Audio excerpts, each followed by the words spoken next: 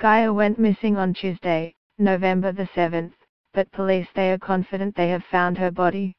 A post-mortem examination of the body found in the hunt for missing teenager Gaia Pope suggests she was murdered and no one else was involved in her unexplained death.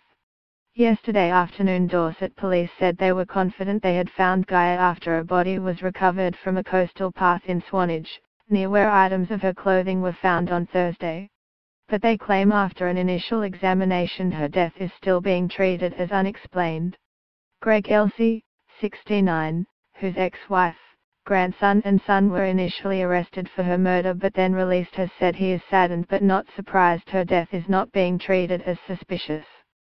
Speaking this evening, Detective Superintendent Paul Kessel, of Dorset Police's Major Crime Investigation Team, said, "The post-mortem examination has not identified any injuries to suggest any other person was involved in her death. The cause of death is undetermined pending toxicology.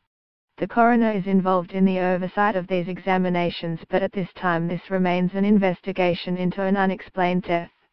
The area where the body was located is likely to remain cordoned off for some time while forensic examinations and searches are concluded."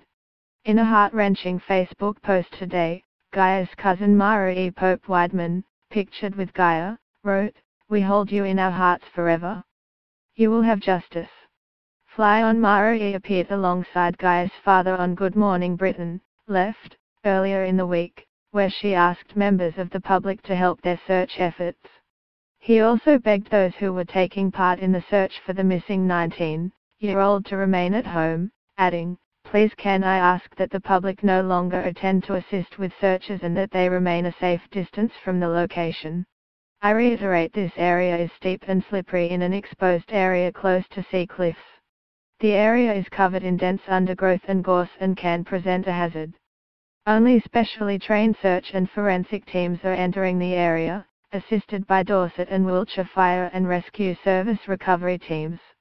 The police also said Gaia's distraught family is issuing their thanks to the Find Gaia volunteer group for all their hard work and unwavering support.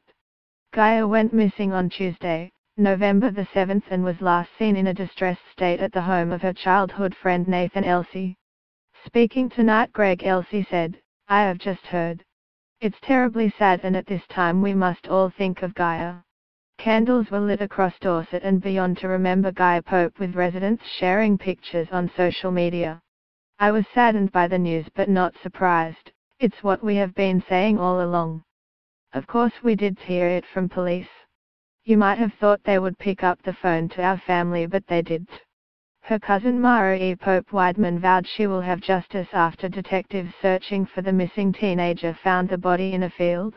In a heart-wrenching Facebook post today, she wrote, "My beautiful baby girl, so sunny and kind but tough as F*******.